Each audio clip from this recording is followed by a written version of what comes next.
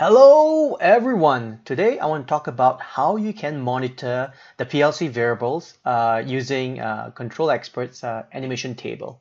So I got a PLC program here that I created.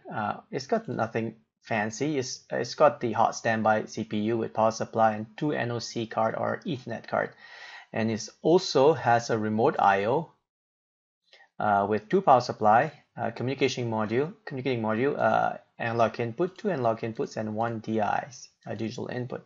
So all that will create these variables. I have also went ahead and create a couple of real variable. I'm going to add one boolean as well here, right here, just for the sake of an example. Okay, so if you want to monitor during runtime, all these variables will have values on this column here. So in order to monitor that, what they have in the world of Control Expert is they got the thing called animation table. So if you right click this guy here, you say add new animation and you give it a name called monitoring. Okay, and then after that you create a table, and then from here you double click this guy, click the epsilon button here, three dots here, and then you select the variable that you want. Just have to clear my filter here, and like that. Now when the PLC is running, you'll be able to see the values in here. You will not be able to see any values in here. I'm not too sure why, but the monitor animation table, you will be able to see values in here. Say like, for example, if you want to add more than, say for example, if you want to not only monitor real 1, you want to monitor real 2 and boolean, what you do is that you go here, click on the epsilon button here, and then you click real 2 and boolean. Sorry, what you do is you click real 2 and hold control and click on the boolean. So you can actually click on multiple different variables all across the location. So another way you can actually do a selection is you click on this guy here. Let's say if you want to select the whole thing. So you click the very first one or somewhere in between, and you hold shift and you click whichever location you want to select and you hit OK. And you'll start to add all those things. Any variables that's already in this list will not be will also be repeated. I'm sorry, so just be aware of that. So this is one way to do it, to monitor your tag. So another way to monitor your tag would be more of a temporary. This one here, when you do this, is a permanent solution. Well, what I mean by that is that it stays there. A temporary solution would be like, for example, if now you're looking at a data table, a data editor. So if you right click this guy here and you hit initialize animation table, you will create a new animation table for you with the name data editor, right? So if you go ahead and click some more, and initialize animation table, you'll keep adding that variable on the same table, right? You can see it here. Right click. It just keeps adding on the same location.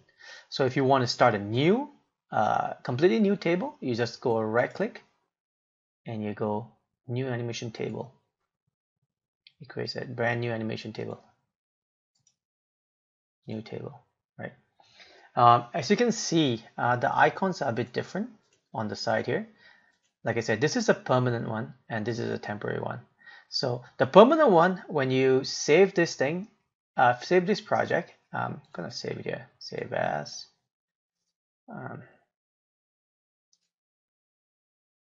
desktop, sure, let's save it, override this guy here.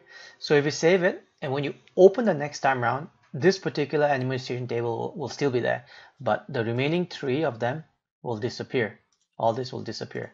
Let me demonstrate. So if I close this guy here,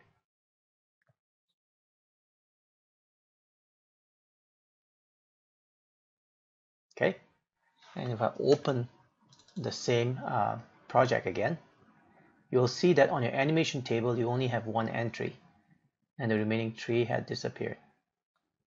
So you can see that, right? So so how do you make it permanent? Let's say, for example, you have worked through all those things, right?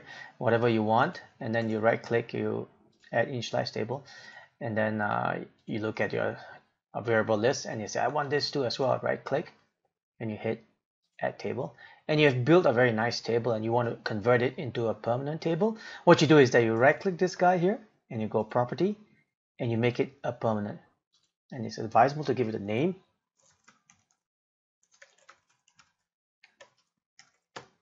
And then hit OK, and you can see, you'll notice that the icon will change from a dotted icon to a solid icon. So if I were to save this now, and if I were to close this project here,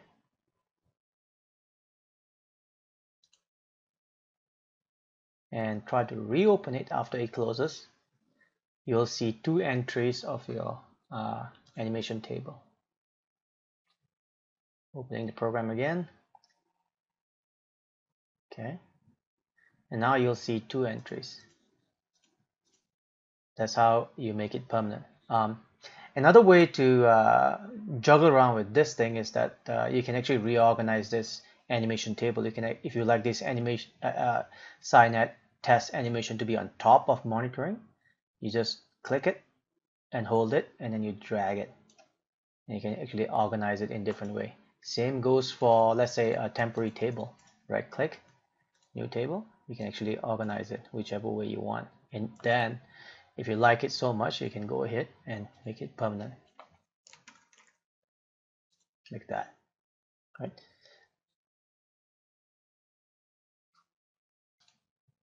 Okay, I've covered most portion of the animation table in that aspects. So as you know, if you go right here, I demonstrated this multiple times. If you right click, it will create, you hit initialize animation table, it will just keep adding that into the same table over and over again. Just gonna close this thing here. So if you're going back again into your variable here, I'm gonna open up more variables here. If you're going add more variable, you will add on the same table. But let's say, for example, if you have a program and you're in this program here, you're using 2 variables here. If you right click this variable and you do initialize table, you'll notice that it will not add on a table data editor. It will create a brand new table with the name of the program. Watch this. Look at that table with the name of the program, right? And then if you go back here again and you go right click on Real 2 now, it will add on this one rather than this one. That's how they divide themselves accordingly. So if you right click this guy here, add animation table, you can see that they're adding it onto this table instead of this. So what I'm getting at is that when you create a permanent table and you say initialize, go back here, initialize animation table, it doesn't mean that you go up to a particular table. It goes to the table that is meant for, right? So that's how they divide it that way. And again, you can go in here and go properties like the other ways. You can actually make it into a permanent table here. Hit save. Now it's permanent. So when you close the program, I'm going to save it here. And when you close the program and you open it again, you'll have 4 tables now, and the table called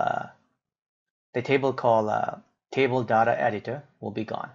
So instead of 5, you'll have 4 tables left on your project on the animation table.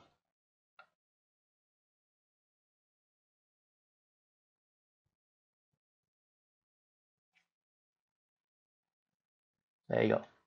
Well, I hope this small little tip on animation tables will help you monitor your variables. Anyway, have a good day.